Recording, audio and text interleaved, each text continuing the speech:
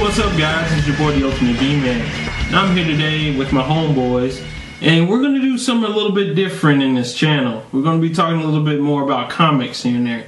But to do a better description of that, I'm going to have my boy Crimson Chris explain it all. Alright guys, so this is what we like to call the Weekly Recs, which stands for Weekly Recommendations. It's all about comics. It's all for you guys. This is our personal opinions. You guys leave comments below. Let us know what you think. Tell us if we're doing a good job. Tell us if you agree with what we have to say. Tell us if you don't agree with what we have to say. We listen to all you guys and we love your comments. So today we're going to be talking about a few comics, our few favorites, things we've been reading this week. And we're going to let you guys know exactly what's going on.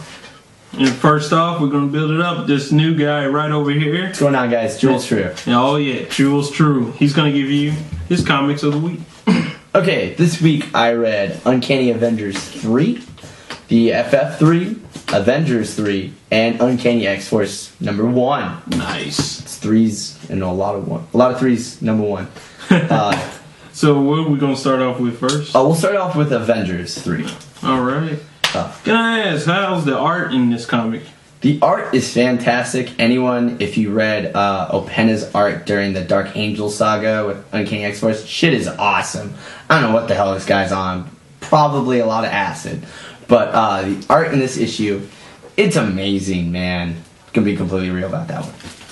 So, ultimately, what's the story? What's going on here? I see Iron Man, there's Spider-Woman, Hawkeye, and Spider-Man in the corner.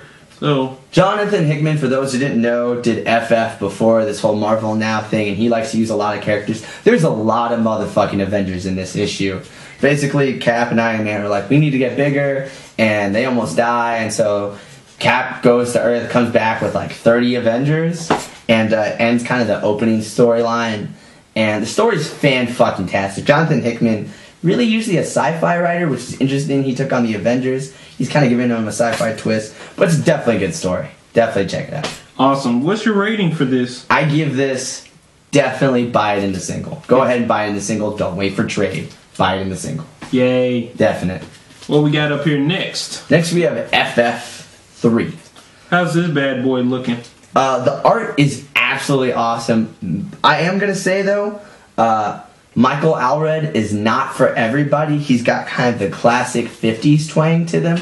I don't know if any of you read, but he did the Atomics, he did Madman, he did a bunch of like weirder comic books in the early 90s and late 2000s. So he's got kind of a more old school taste. It's not the most impressive art, but it's classy. Okay. So what's the story of it? Matt Fraction's writing it. For those who don't know, he also writes Hawkeye. He did a bunch of other Avengers titles. He's also writing Fantastic Four. The writing is awesome. It's really on point. It's not the most impressive writing, this is what I'm going to say. It's definitely a more realistic writing. He has a very honest way of writing. It makes the characters feel more relatable. Mm-hmm. Okay. What's your rating for this bad boy? I like this title a lot, but I don't think it's for everybody. I say for most, it's wait for the trade. I wouldn't say buy in the singles. I'm going to keep buying it the singles. But it's definitely, it's more if you want it, like, it's got to be a personal like. It's not the most impressive issue, though. Okay. Or series. All right, what we got up next? Next, we have Uncanny Avengers 3.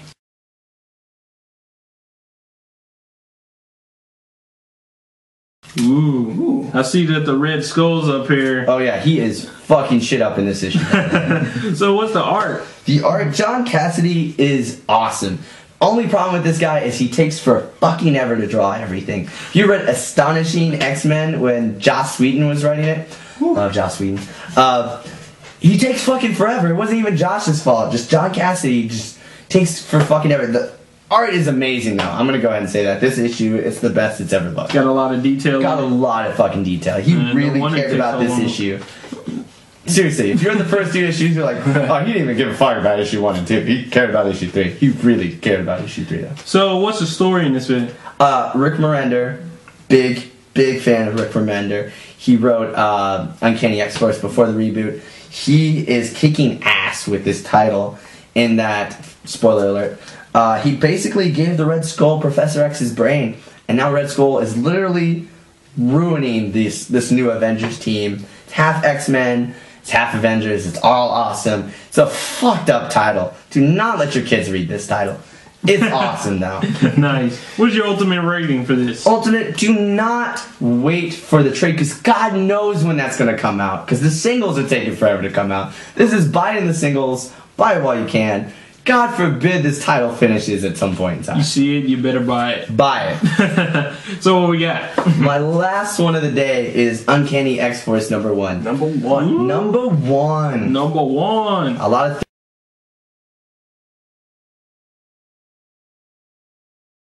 threes. Finally, my number 1. Yes. So what we got here for the art? The art is fucking incredible. Ron Garney, I don't know who you are. I feel like you've done something else that I've read at some point in time.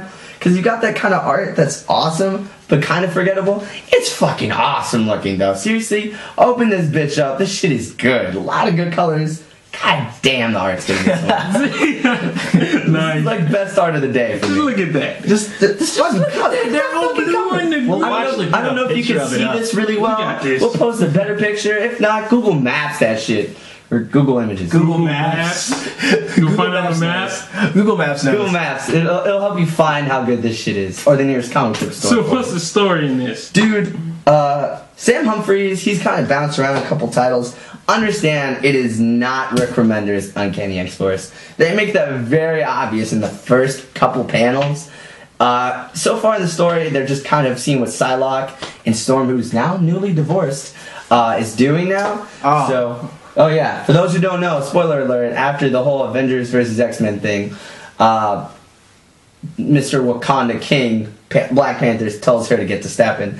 So she's like, I'm single, so I got a mohawk again, which I know you guys fucking love Storm with the mohawk. Love Storm with the if mohawk. she was a real character, I would be like all over that right now. Yeah, seriously, all over She'd that. electrocute me, freeze my eyes. I don't care. It's a whole new cast of characters. Bishop's fucking back. For those of you who have been like, where the fuck is Bishop? Oh, he's back in this issue. Got dreads again. Got dreads again. Got the beard. He's looking extra fucking grisly.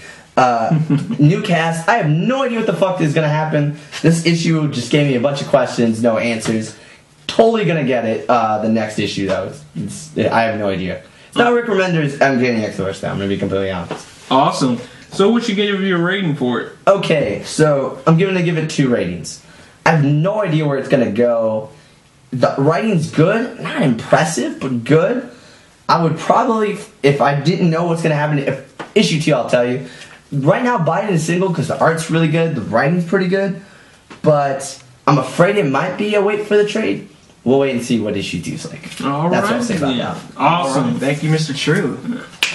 The true man. Now we're gonna move it on over to this guy, the Crimson one. This guy. And he's got a little stack here. There's a comic right here I'm kind of interested in. So, Oh, yeah. why don't you go on and get into that? Yeah, go ahead. Alright, man. guys. What we got first? So I'm gonna start it off with the Indestructible Hulk Volume Indestructible. 3. Can't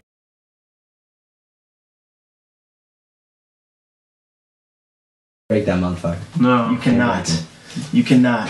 Oh man. So guys, I'm gonna just, before he even asks me a question, to let you guys know right now, Indestructible Hulk is hands down, without a shadow of a doubt, my favorite Marvel title right now to date. It's so good. It's so good. Go ahead. Ask me questions. What is the art news? What is the art? What Okay. who we got looking here? Because Alright. there's War Hulk there I know you breaking.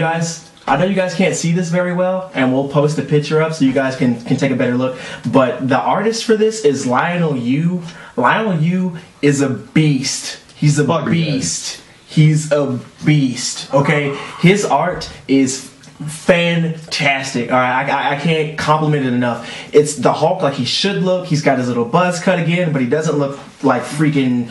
He doesn't look like a Mongol. He doesn't look like Jason Voorhees this time. He looks huge. He looks scary. He is the right shade of green. He looks mean as crap. Like, who are the Ninja Turtles? You know what I'm saying? Like, slap Leonardo in the mouth. You know what I'm saying? Ninja Turtle. Who are the Ninja Turtles? Like the art Oh my in this God. is excellent. Nice. The art's excellent. Okay, what's the story? The story in this, let me tell you guys, the story in this is one of the better Hulk stories I've read so far. Layman's terms, the story is about Bruce Banner deciding that he's going to do something better with his life, which is to join S.H.I.E.L.D., because if he joins S.H.I.E.L.D., then he has the resources he needs in order to make things to better the world. he's saying, you know, people are smart. Like you have Tony Stark, who's smart. You have Reed Richards, who's smart. The Illuminati doing their thing. They don't invite me because I'm the Hulk. Well, let me tell you something. I can do stuff too. I can create things. I can make the world a better place. And he one of the best lines ever in the comic book comes from the first issue of The Indestructible Hulk, and he says, I wouldn't be surprised if my tombstone didn't say Hulk smash. I was just like, the writing so good on this. The writing's so good. The story's excellent. I love that. Like I could talk for days. I could talk for days. Well, let's just get to the bottom line here. What is your indestructible rating for this? My indestructible rating is, if you don't buy the singles for this, you're a terrorist. It's so good. You want this in your house. You want it on your shelf. You want it in your hand. You want it in your backpack. Whatever. You want it on you naked. You want it on you naked. Your kids can read it if their reading skills are up to par. You do not want it on them naked. You don't want it on them naked. We shouldn't even be talking about them and nakedness anyway. Buy it. Buy the singles. Definitely don't wait for the trade. Don't read it in the store. Pick it up in the store. Buy it. Go home and read it and keep reading it and buy all the singles. That's what I got to say about that. Who we got next? Next up, we have my second favorite title right now for Marvel Now, which is Captain America. I've read Captain America issue 3. Actually, just finished this not too long ago. It's interesting. It's interesting. It is interesting. From the look of it, it looks like Cap punching a baboon. Oh, What it kind of looks like. It's kinda like an Aztec what is the art in this bad boy here? The art. Alright, guys. So the art is from John Romita Jr. It is not the old 90s John Romita Jr. art that we're used to. It's not the Spider-Man art. For all those people who read Kick-Ass, that is the art we are getting delivered to us in all the issues for this. It's very loose. The colors are pretty vivid. It's gritty. It's grimy. It's a little darker than you thought it would be, especially for a Captain America title. But bottom line, the art's good. John Romita Jr. is impressing me. It may not be for everyone used to his father. You know, that he's not going to be his dad. He's not going to be like he was in the 90s. He's not going to be like he was in the Hulk, World War Hulk, or Planet Hulk. He's not going to be like that.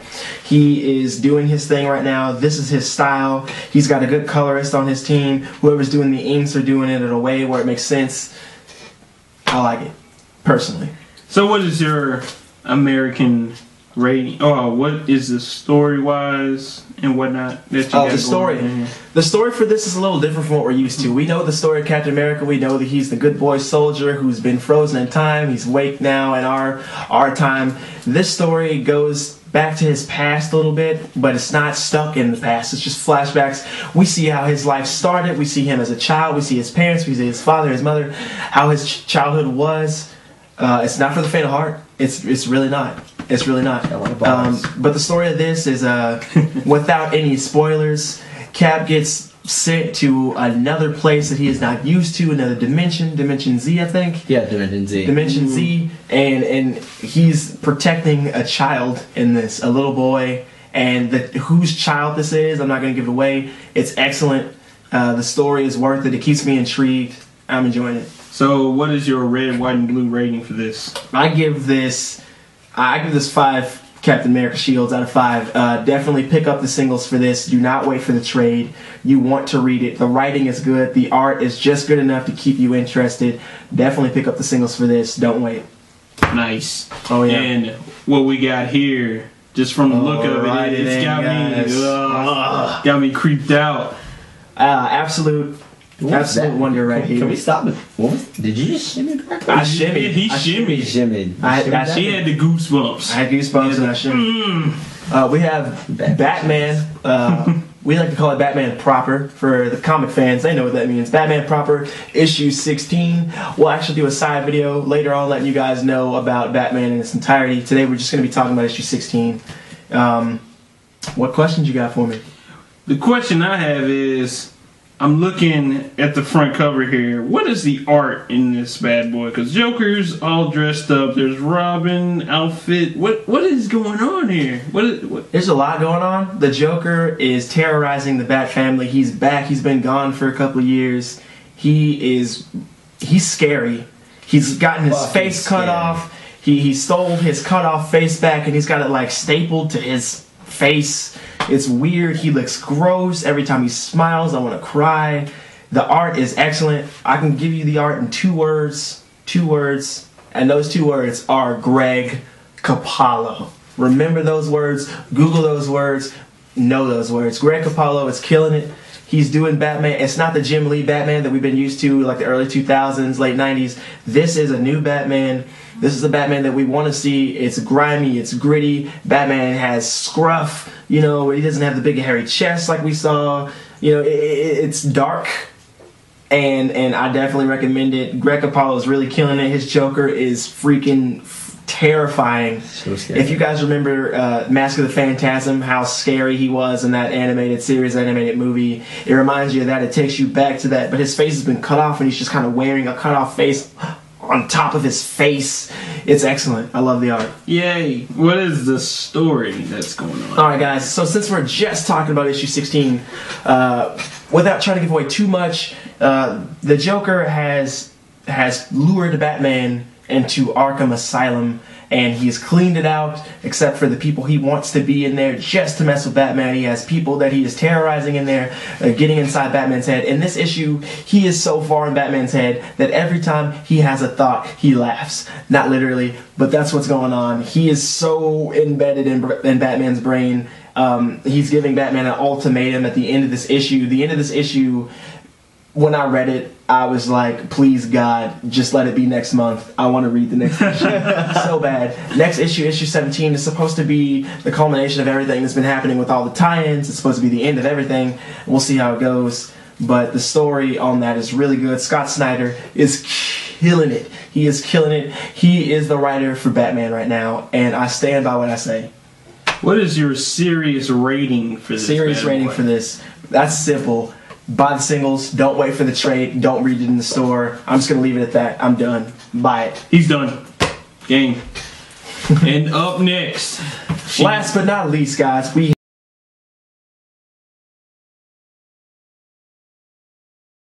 have Batgirl, which is the underdog right now for me of the DC world. Batgirl issue 16. Like I said, we'll do another video later when we're talking about Batgirl as an entirety. We'll let Mr. B do that for you guys, his ultimate way. We got you. All right. So, what is the art here? Because Batgirl's looking a little mean here. Yeah, I know you guys can't see that, but we'll fix that in the video for you. The art for this is so good. It's Ed right now. Ed Beans? Ed Beans. Yeah, Ed Beans is doing Benes. it. Yeah. Or Benes. I think it's Benes. Ed Benes is doing it. Sorry if I pronounced it wrong. Yeah. Sorry, bro.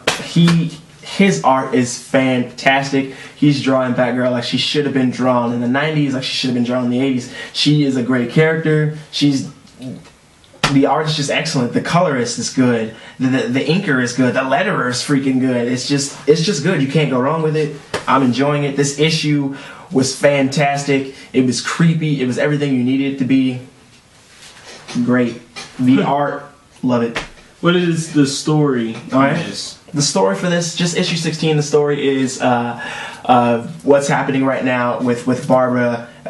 Spoiler alert, the Joker proposed to her 2 issues prior to this. This is the actual wedding scene and what's happening with that and what's happening a little bit after that. He's proposed. He actually proposed to Barbara with Barbara's mother, Barbara Sr.'s finger that he cut off, that he's walking around with. It's crazy. He's got Barbara's mom strapped to a chair with a nail bomb under it, and if she says no, he's gonna blow her sky high. So she obviously has to say yes, unless she wants her mom to be blown to bits. It's crazy. Her brother makes an appearance in this. Spoiler alert again. Yes, James the Jr. is in it, and he's crazier than ever for everybody who knows who he is. The story is excellent. It is Gail Simone. Or Simon? Gail Simone? Simone. I love you. I love you. I don't know who you are. Wherever you are. I have no idea what you look like. Crimson Chris 335. Jules True. We love you. We love you. We love you. I will marry you someday. Please. If you're not already married. If you're not already married. If you are married, just leave them. I know this looks bad, but by the way, that's how they start every single issue of Batgirl. I know this looks bad. But I know this looks bad, yeah. But I will marry. It's so good. Batgirl, the way that it's written is so good. Batgirl talks to herself, and it's humorous, but it's also serious at the same time. She doubts herself, but she tells you why she doubts herself. Love it. Awesome. So, what is your Batgirl rating for this? My Batgirl rating, I know you guys heard this rating before. You've heard it plenty of times. Don't make the mistake that I made. I made the mistake of waiting for the trade for these. That's the wrong thing to do. You need to buy the singles. You need to pick that up in the store, add it to your box. If you don't have one, make one just so Batgirl can be in it. It's excellent. It's one of my favorite DC titles out right now. Batman proper, Batgirl, they are doing it perfectly right now. Definitely go ahead and pick up those singles. If you can't find the singles, go ahead and pick up the trade and continue with the singles. The writing is good. The art is good. Even the Zero issue is good. Pick it up. Pick it up for sure. Awesome. Apparently, the B-Man also has some books of his own to been checking out here and there, and I've been reading that these boys have been, handing to me. Yeah. I have also been checking out Flashpoint. May not be able to see it, but you will be seeing it. From what I know here, it's a pretty good title. All right. It's pretty good. That's all I gotta say. Is there anything about it? Yeah, we that you got want to ask a me? What couple you of got? questions. We got a couple What questions. we got? I got a couple questions What for we you. got? Tell us and the viewers about the art in this, please. The art Yes. is well detailed. I don't even know. I wish I could draw this good. I mean, Andy Kubert. Why? You make me look bad, dude.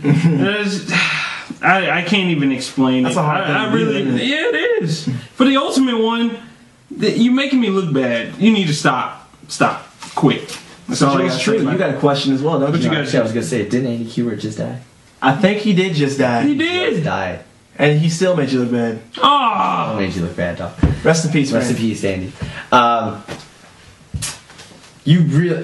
What did you think about the story? What I think about the story, the way it starts, it's like Flash wakes up and he doesn't know what's going on. His mother's alive, which we all know in the original Flash that his mother died. So, and he has to figure out what's going on. He feels like he's in a bad dream, but eventually he finds out that the Reverse Flash put him in this other dimension just to make it to where the Reverse Flash never existed or whatever, or Flash forgets everything. So he ends up finding Thomas Wayne, not Bruce Wayne, but he finds Thomas Wayne, Batman. Excellent twist. Yeah, it was a real big twist to me. And all the original Justice League, they're all just broken up and they're even fighting each other. Aquaman and Wonder Woman, it's psychotic. It's ridiculous.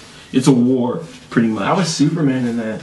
So, the way I saw Superman was all scrawny and whatnot. He hasn't seen the sun. They kept him in prison because I guess they know he's Superman, or they just thought he was just some illegal alien. Like Right. we all know the Superman story, but it was pretty good. And we saw it. If you read this book, you'll find out how they use Superman here. Cool. Okay, All right, man.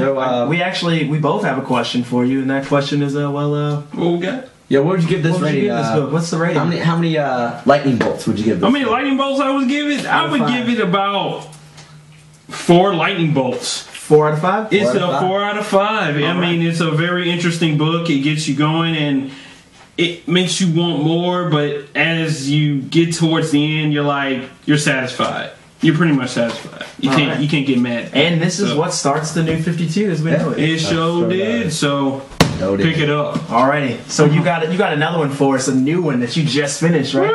Woo! Look at this. Look at this. This is actually from Image Comics. It was a little while ago, for those who didn't know. It is called The Astonishing Wolfman.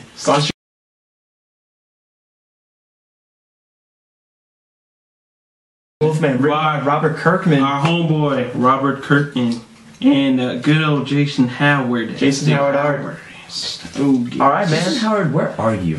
Where are you? Yeah, seriously, what are you doing? Where'd you go? What happened to you, man? Why? The title. Look, So I'll find you. So, we'll keep it going. Meanwhile. We'll keep it going. Meanwhile. I got a question So what you for you. got I'm for me, looking at Chris? this cover. I've actually read the book. I scanned through it again, time and time again. But I want to know what the Ultimate B-Man thinks about the art. What the Ultimate B-Man thinks about the art. If you have read several of Robert Kirkman's books, and we're talking about Chew and even this bad boy right here, you should know what you're getting yourself into. And as I look right now, the art is beautiful. It's That's great. cool. It's really good. It's real simple. It's nothing real detailed such as DC Comics and whatnot. It's not like that. It's real simple. Anybody can do it. That's all I can say. Even I can do it. That's how the art is, and I love it. But you like it? I love it. I enjoy it. It's a comic to be of a comic. Okay. If you can kind of understand what Yeah, I'm saying here, yeah. trying to be all poetic. Yeah. My next question to you is, so Robert Kirkman, as we all know, is a man of many words. My question to you is, what is the story like? The story here, we got a homeboy, can't quite remember the name, but there's a guy here, he gets bit by some rabid animal, and then he ends up like finding out that he turns into a werewolf. His family finds out. His wife is like, "Oh my God, you're a werewolf!" and la la la. But as we come to find out, he ends up joining up with a vampire, and he ends up having to teach him how to do all his moves and whatnot, how to transform more better and to control the wolf within him. He even meets up with other superheroes, and as you get towards the book, he ends up it's a twist. It's a real big twist. I don't want to spoil it for anybody, but it is a twist. All I can say is I don't trust vampires, but that's about it. Does not trust vampires. Does not trust vampires. No, they look nice, but All right. sorry. So, Let us know, man. What do you think about this rating? Would you recommend this to other people? I would recommend it to anybody who is really interested and is a fan of Robert Kirkman. It is most likely going to be a buy. A buy, so it's not even just a read. It's not even a read. It is a buy because this is just the first volume, and there's plenty of other volumes to come. But this one, especially if you want to get started on something new, a different Wolfman, this is it. Superheroes, werewolves, vampires, you name it. It's in this book. And you heard that straight from the Ultimate B-Man himself, The guys. Ultimate One, uppercut to death. All right. So anyways, we're going to cut it right here. I hope you guys stay tuned next week. Please as do. we'll bring in more comics for you guys to check out, more recommendations for you. More trades. More trades. Sure you can. Just, Here, just fist bump, yeah. As always, guys, I'm the Ultimate One, the B-Man, and Crimson Chris. also, Jules True. and we will see you guys next time. All right, guys.